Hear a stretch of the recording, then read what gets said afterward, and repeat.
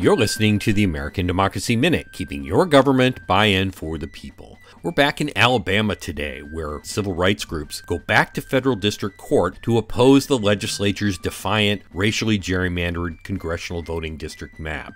The U.S. Supreme Court's Allen v. Milligan decision made clear that to be in compliance with Section 2 of the Voting Rights Act, Alabama should create a map with 2 majority-minority districts. The state has 7 congressional districts and is almost 27% African American, but has only 1 majority black district. The legislature refused, again creating 1 barely majority black district at 50.65%, and another district, which the overwhelmingly white majority legislature calls an opportunity district, at 40%. During the Milligan case, experts proposed a map with 2 majority black districts, which the legislature chose to ignore. A complaint filed July 28 by plaintiffs begins with the words, "Alabama is in open defiance of the federal courts," and they ask, quote, that the court enjoin Alabama's proposed plan as a plainly insufficient remedy and proceed to a court-driven remedial process to ensure plaintiffs obtain relief in time for the 2024 election.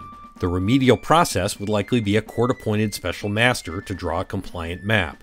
The complaint will be heard August 14th in U.S. District Court in Birmingham. We have a link to the full complaint at AmericanDemocracyMinute.org. I'm Brian Beal.